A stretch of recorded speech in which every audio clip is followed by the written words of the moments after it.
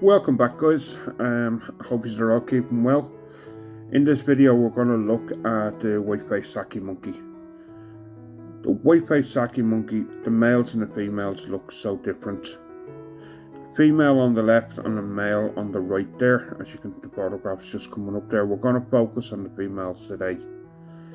Now, these guys come from South America.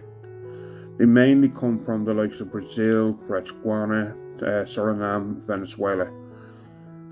They're omnivores, that their diet consists mostly of fruit, nuts, insects.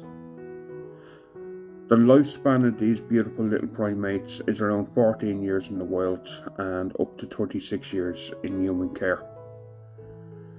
For the females, the reproductive cycle lasts approximately 17 days, with them being pregnant for around 20 to 21 weeks, and following the birth the mother actually becomes infertile for a period lasting 23-24 weeks.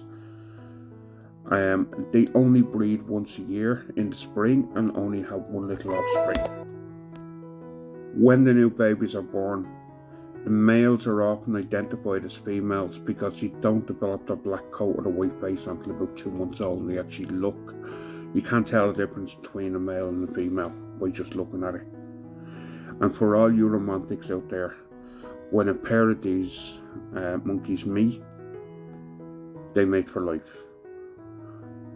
Also, another fun fact, although they've got a really thick tail, it's not prehensile, which means they can't go on like grabbing branches or swinging from trees with their tail like other monkeys. Also, from the time of this recording, the IUCN does not consider the White Faced Saki monkeys as an endangered species.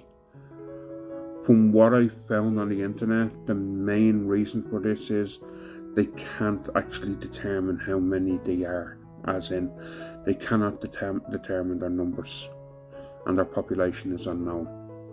But like normally, they're full. The main threat for the White Faced Saki monkeys is the destruction of their habitat due to deforestation, and also being hunted for the pet trade. When these monkeys rest, they normally rest clinging upright to a tree trunk. Because the White Faced Saki monkey is a small primate, their main predator would be hawks, vultures and harpy eagles.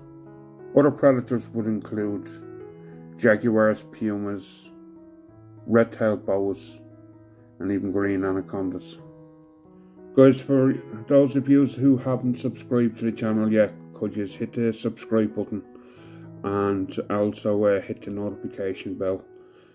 And if you'd like to leave a comment down below. I've got some really cool ideas for videos which will be upcoming in the next couple of weeks, so stick around and get notified for them. Thank you so much for watching.